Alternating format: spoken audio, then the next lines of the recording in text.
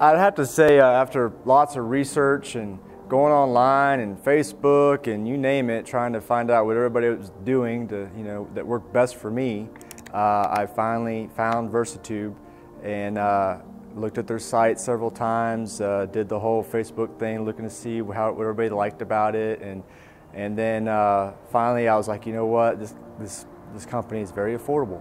This is going to work for me. So then pulled the trigger.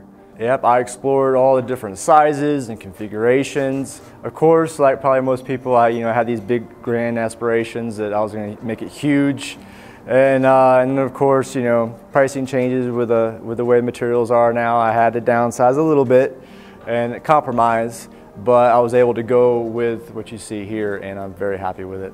No, I mean, I'm one of those guys that embraces a challenge and love to work with my hands. So the fact that it was a kit and I could do it myself at my own time and really make it my own, I was all about it, so jump right on. The whole idea behind this was trying to make it as cost efficient as possible. I knew that I had a source for the repurposed materials that I used and that I would be able to get enough to make this project work. So the idea of going with the carport with using the repurposed materials and a shipping container, it just seemed like it was really going to be a no-brainer, and it really wasn't too difficult for me to pull off. I do a lot of custom work, a lot of repurposing on the side for my hobbies and whatnot, and some stuff that I like to sell, and it just kind of made sense to go this route, especially if I'm going to be selling things that I make. Why not have a shop that kind of goes along those same lines? So this is a 20 by 24. So I was going to do a 24 by 24, if not bigger, but I ended up going with a 20 by 24. It fit the space perfect, and along with the shipping container, it's more than enough for me.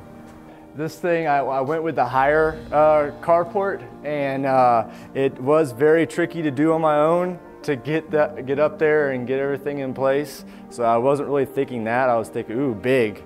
Bigger's better.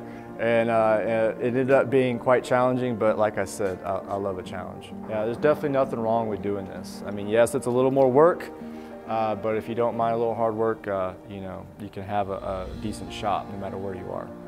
So the whole idea with a shipping container with the carport shop that I've done here is one, to be an anchor, because the carport itself is not in concrete. This is purely a temporary setup. It's built, or I built it to be able to be easily taken down. So the carport or shop is connected to the shipping container, so it gives it stability. And then, being that I do both woodworking and metalworking, I've got different spaces. So the main shop is for metal and welding and whatnot, and then car building, while the shipping container is my wood shop.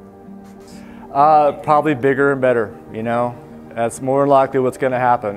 The plan is to take this back down, as fun as that's going to be, and put it right back up in the next place, which will be the permanent, its final home, its final resting place. And then at that time, it'll be even more than it is now.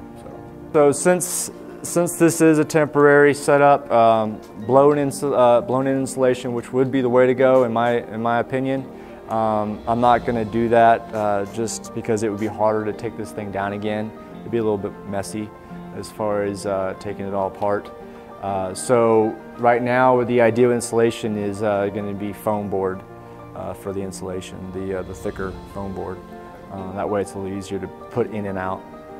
Yeah, there's definitely nothing wrong with doing this. I mean, yes, it's a little more work, but if you don't mind a little hard work, you can have a decent shop no matter where you are.